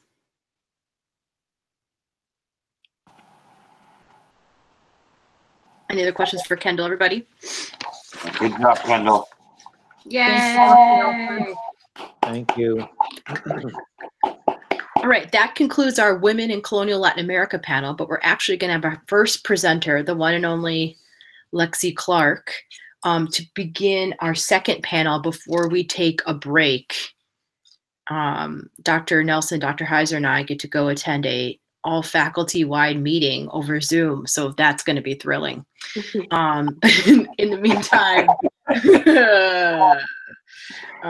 meantime, you guys can, take a break, grab some lunch, etc., and we'll after Lexi's, we'll resume at 12:30 with, I think it's Highland, right? Okay. Is everyone ready for Lexi's big presentation? We're doing a bit of a shift here. We just talked a lot about gender, and now we're going to talk about the role of both science and religion in colonial Latin America. Yay, Lexi. All right.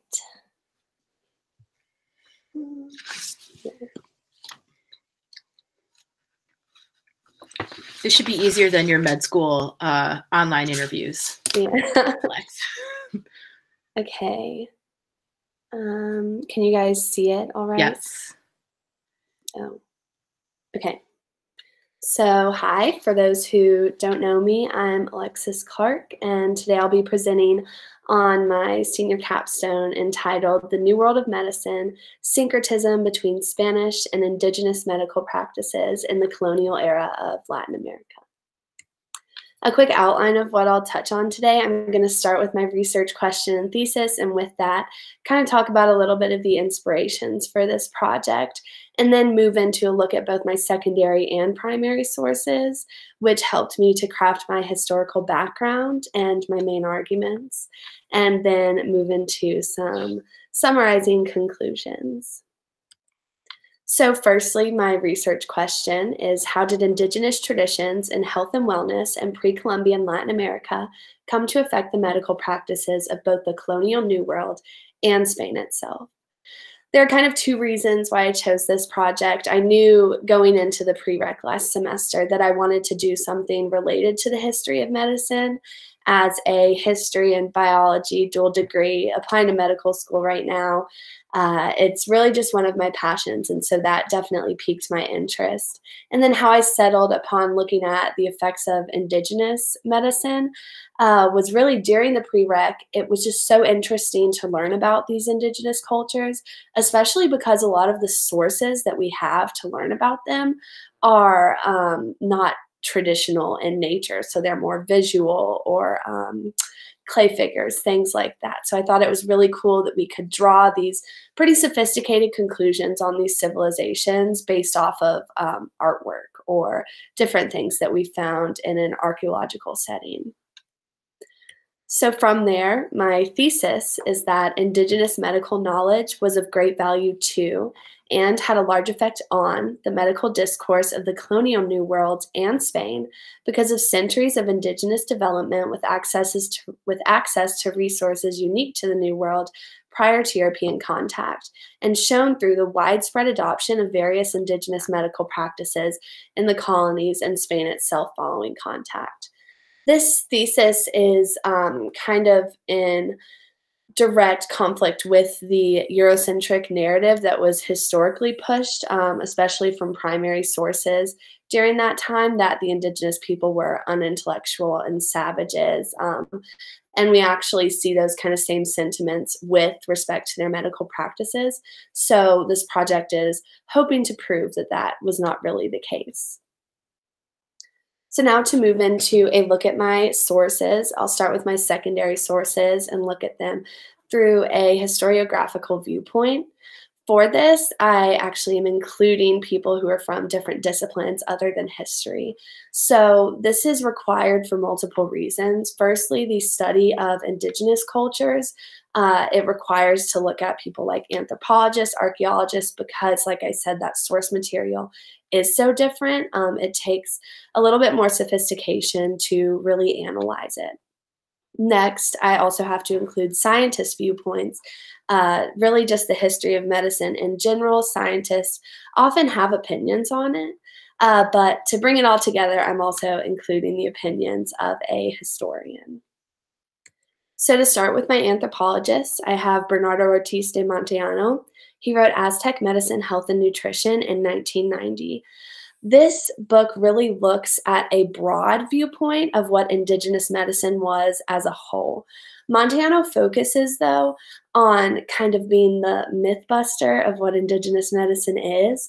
He cites a lot of different primary sources from the time of European representations of indigenous medicine. For example, in the Codex Mexicanus, there is included a depiction of a zodiac man. Montellano looked at indigenous religion and culture and also the European side as well, and concluded that that really didn't make sense for indigenous people to have been using this zodiac man for their medical practices. There are various other examples of that through his book, but again, the main points of bringing him up are that he took a broad viewpoint to just indigenous medicine as a whole and really laid the foundation for what it was in his earlier work. So then secondly, looking at the scientist viewpoint, we have Xavier Lozoya.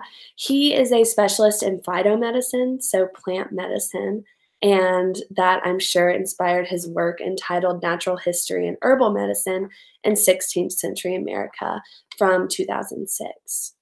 So I think that taking a step forward in time, we also see a step forward in the specification of the studies. So instead of looking at medicine as a whole, Lozoya looked specifically at herbal remedies and the natural history that allowed for them to come forward. Along the same thought, our historian Martha Few wrote For All of Humanity, Mesoamerican and Colonial Medicine in Enlightenment Guatemala in 2015. She again continues on this trend of specification, looking specifically at both obstetrics and fetal medicine. And then also pictured on the cover of her book, you can see she also touches on inoculations, a historical term for vaccinations that we have today. This, again, I think, is the trend in the discourse, that we start pretty broad, just trying to figure out what was going on in the first place. And then as we move forward in the timeline, we see more specific studies coming in. So where I hope to fit into this discourse is, like Montaiano, I am taking a broad approach, looking at as many aspects of the medical discourse as realistically feasible for me, and then also acknowledging the contributions of those aspects of Indigenous medicine to the broader medical discourse when they came in contact with the European people. So then to move on to my primary sources, I've grouped these into 3 different categories. Firstly, I have my visual sources. Pictured above is an Incan skull. This actually gives insight into the Indigenous knowledge of trauma medicine. The holes that you see in that skull are evidence of trepanations, which is a historical term for craniotomies. Craniotomies are performed to relieve pressure that's built up inside the skull, and that often is a result of trauma to the head of some kind. So again, this just shows evidence that they were performing advanced surgical procedures and were advanced in trauma medicine. Secondly, we have clay figures. These often depict shamans healing, giving insight into the kind of intertwining of religion and medicine for the Indigenous people. But also with this, they are often carrying medicine bags, which shows evidence for the use of herbal medicine in the Indigenous populations. Then from the European perspective, we also have herbal illustrations in this visual source category. These include things from the Royal Botanical Expedition of New Granada. It was done to bring back flora and fauna representations from the New World to Europe, and many of those were medically valuable. Secondly, we have written sources. These are typically of Spanish origin. The Spanish and European broadly methods of record keeping are a lot more easily translatable, so they're a lot more accessible to historians today. Pictured above is an excerpt from the Treatise of Ruiz de Alarcón. He actually wrote a complete treatise, a 6 treatise, just on the health and wellness practices of the Indigenous people. As a man of European descent, he cast some pretty harsh judgments on Indigenous medical practices, at one point calling them logical but not rational. In short, I kind of took this as him saying there's a method to the madness of Indigenous medicine, but it's still madness in his eyes nonetheless. Additionally, though, other than just seeing the judgments that the Europeans were casting upon the medical practices, this does help to lay the foundation for what those Indigenous medical practices were in some instances, and to prove that they were still being used after contact with the European people.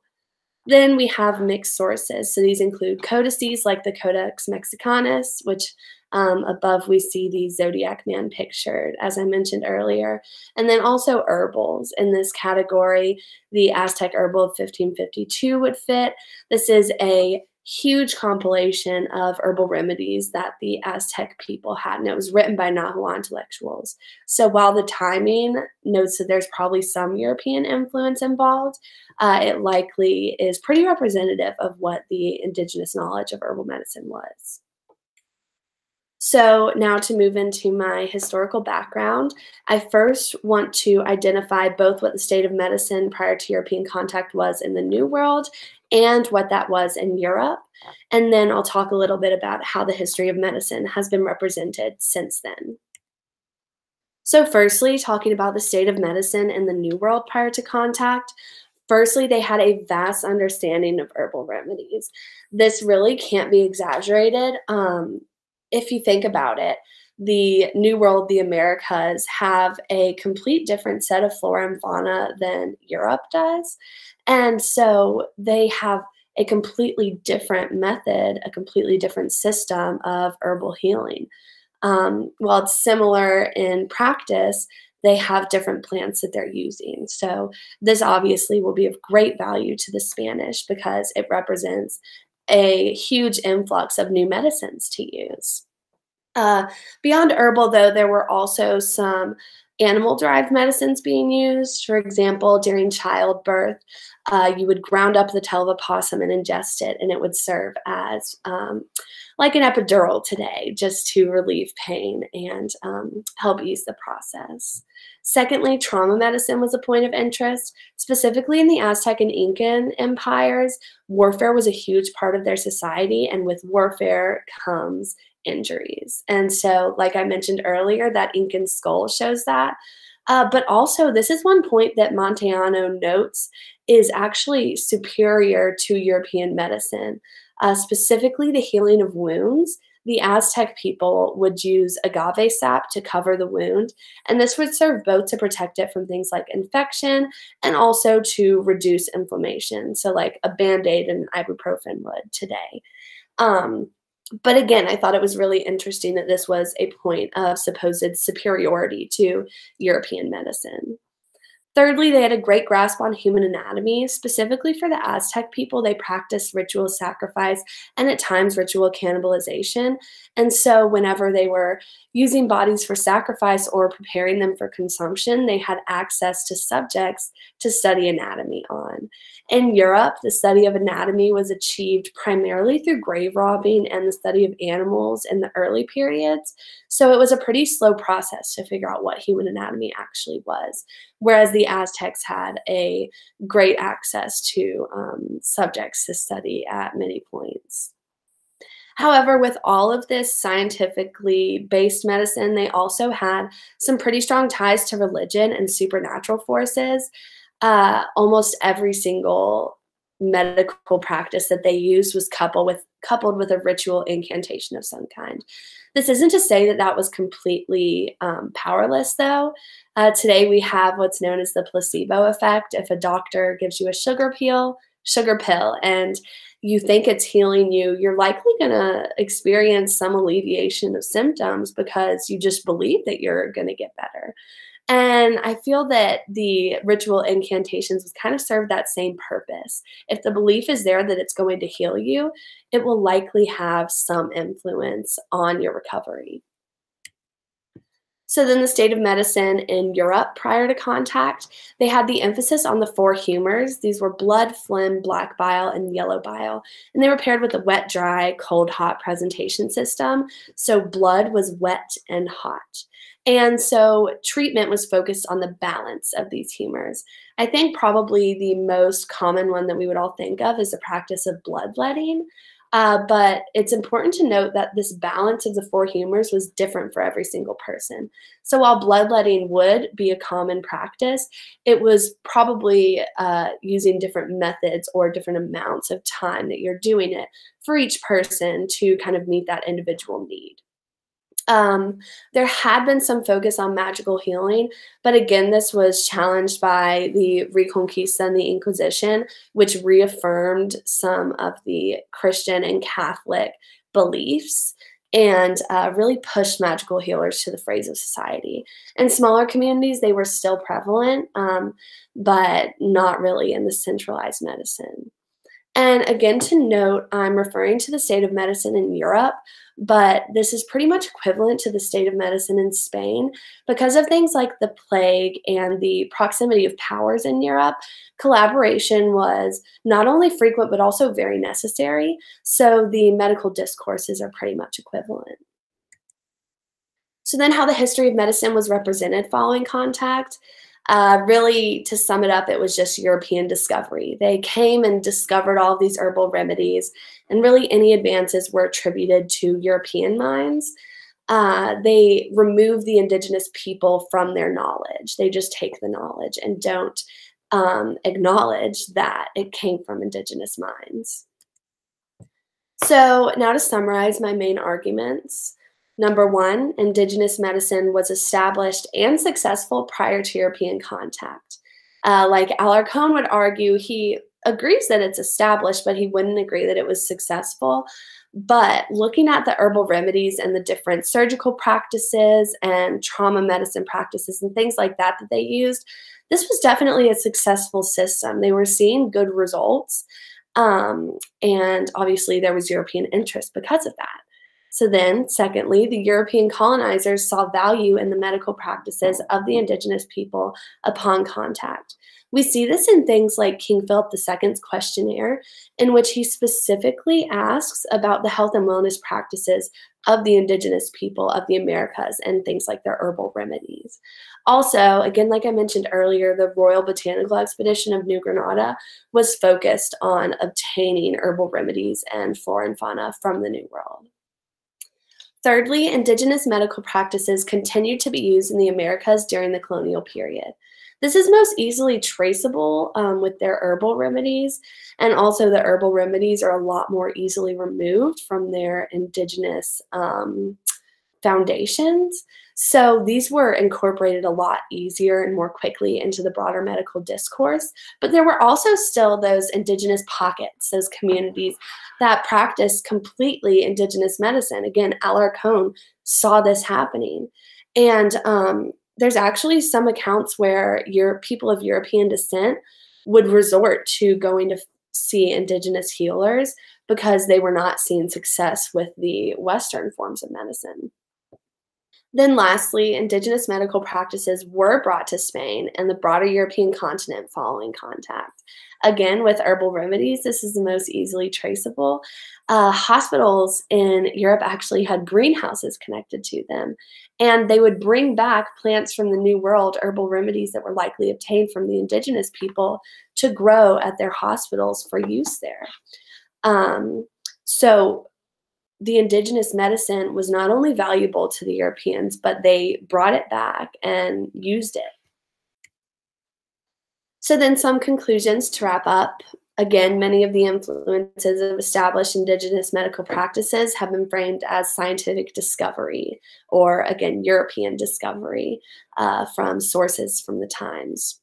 Secondly, in historical documents, indigenous medical practices were misrepresented, leaving behind the sophistication and instead portraying them as purely spiritualistic. We see this in Alarcón, again, the logical but not rational statement, and many other judgments that are cast upon the spiritual sides of indigenous medicine. And then again, to note that whenever there was a scientifically sound practice, Alarcón would just kind of pass it off as general knowledge, not acknowledging that it was indigenous knowledge. And then lastly, again, to reiterate, my contribution to the current discourse, I hope, is the acknowledgement of the value of indigenous medical practices while still maintaining a broad approach to the topic. So this is my bibliography, and I'd be happy to field any questions. Yay! All right, questions for Lexi, everybody. Thank you, Lexi. That was very interesting in right along in line with all the other ones we've heard thus far. Was there a when you think of herbal kinds of medicines, I think of that as being a more broadly dispersed knowledge, that it was kind of everybody kind of could do it, if you will. Obviously there must have been some kind of expertise if you have people drilling holes in other people's heads, some kind of expertise. But do you see the similar sort of thing where you have some people who have expertise, advanced knowledge or whatever, who have this special place within society, while all the while everybody's mom and dad know how to use plant A to take care of, a cut? Yeah, so I didn't see anything specifically regarding how really entrenched that knowledge was to where it would be used just in every home. Mhm. But I would assume that it would be generationally passed down. So likely some of the more tame herbal remedies would be used in the home, and they would resort to the use of shamans or other healers in more extreme circumstances. Really, with the Incan skull, the only evidence that we have is that Incan skull. We don't have the tools that they used or really any knowledge of who did it and why or how. But Okay. that's really just due to the nature of studying Indigenous history, I think. Thank you. Lexi, I've got one comment and one question that follows just with what you were talking about.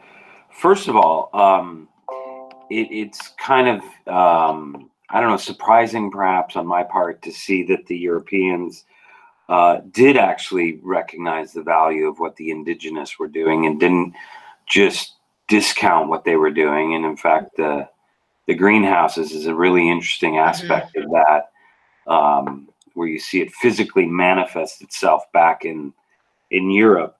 But the question I have for you deals with the skull and anthropology. And when we look at historical sources, one of the things I always like to do when we, gut a book is look at what kind of history and what are the limitations of that history. What do we need to be aware of, whether that's oral history or political history or what have you. We're moving outside of the realm of history to anthropology.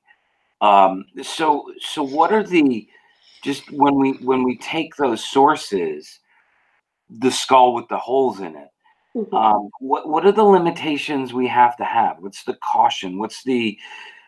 How can we proceed, unless there's a document that said I drilled these holes in the head, seemingly the historian is tied to that written word. So I'll leave it with you. How do we deal with that sort of evidence? Yeah, I think it's definitely a limitation of personally being raised and still maintaining somewhat of a Western viewpoint on things. Whenever we see something like that Incan skull, we assume it's a trepanation or a craniotomy. Really, there's been some pretty intense studies into it, seeing that there's actually evidence of healing. So these weren't created after death. But again, still, did they realize that drilling those holes were going to relieve the pressure, things like that? You can't be positive. And so that's why I think for the note on trauma medicine, I don't want to rely completely on things like that Inca skull. The visual sources can't be the only sources that you're using. I relied pretty heavily on secondary sources in a lot of these circumstances, to people who are much more trained than me in the fields of archaeology and anthropology to analyze that. So that's how I kind of tried to remedy it. But yeah, that's definitely a good point, that these visual sources can be taken in many different ways, and we can't be positive if we're taking it in the correct one. Well, just as a follow-up real quickly, I presume that's not the only skull that looks like that we see that widespread across both perhaps space and time, which would indicate obviously that this is some sort of practice. But yeah, fascinating. Very cool. Very well done. Thank you. Other questions? I had a related question for you, Lexi, and it's something that we've talked about, and we've all talked about this, studying Indigenous history difficult, right? Because the Aztecs at least had codices and stuff, right? But the Incas had no written language. And so it really, first and foremost, it presents a lot of challenges, especially because a lot of what we have about the life in pre-Columbian Peru, for example, is seen through the eyes of the first generation of Spaniards, right, that come through and document everything. So everything they say, we obviously have to take with a grain of salt, right?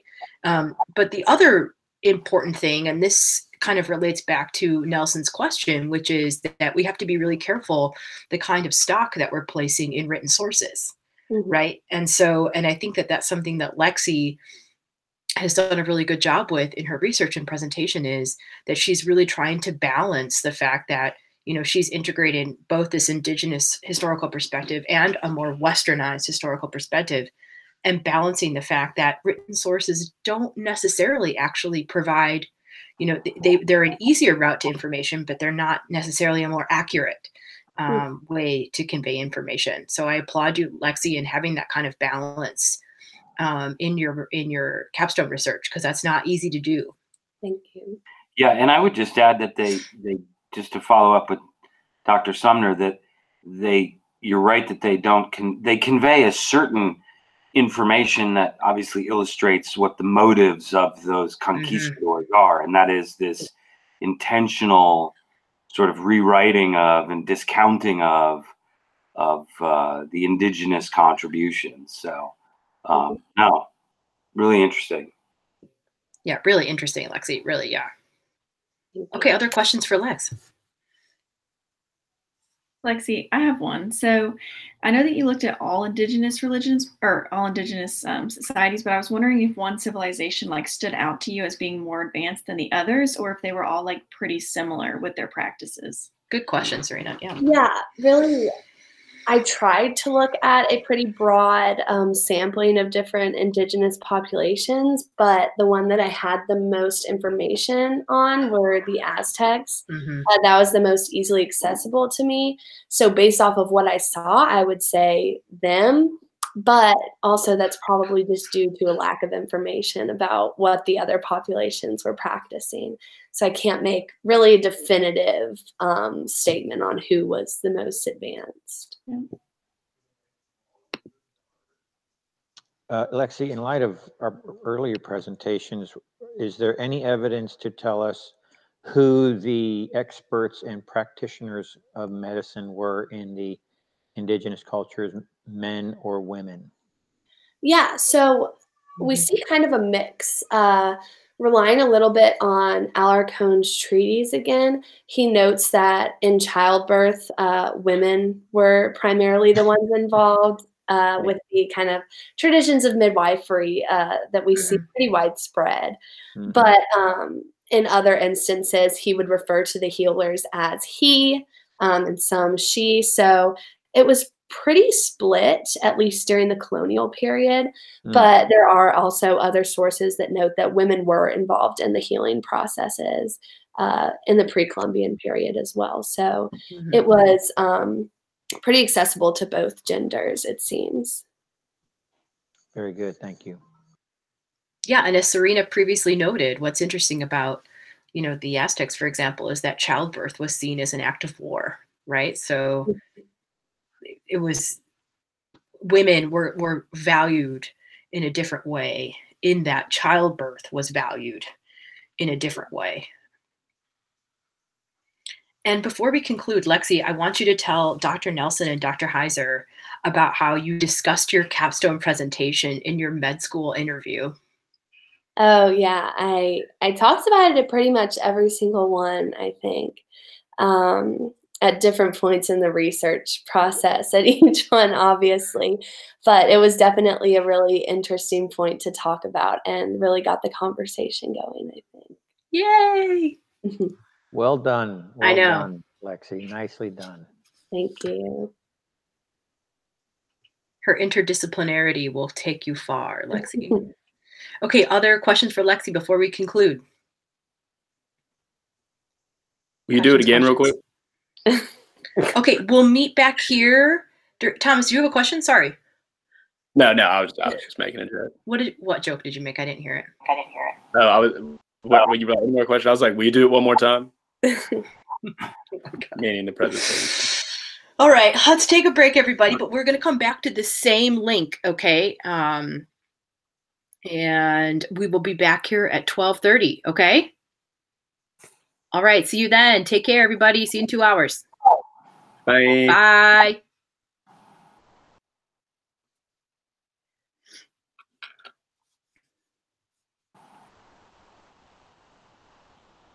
going well for you, Jackie. Yes. Yeah, looks like it's gone well. Yes. I've been impressed. Yeah, they're doing a great job, especially in light of this crazy circumstances. I think it's awesome. I think it's going very well. Yeah. Yeah, I mean, they don't have an audience in front of them like they would, but Yeah.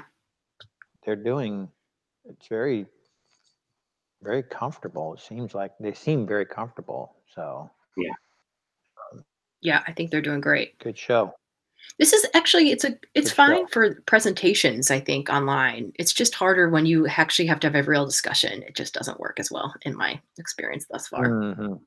As long as they're not using their phone to present, which makes it a little bit harder. Yeah. But Yeah. Right. Is what it is. Right. Yeah, exactly right.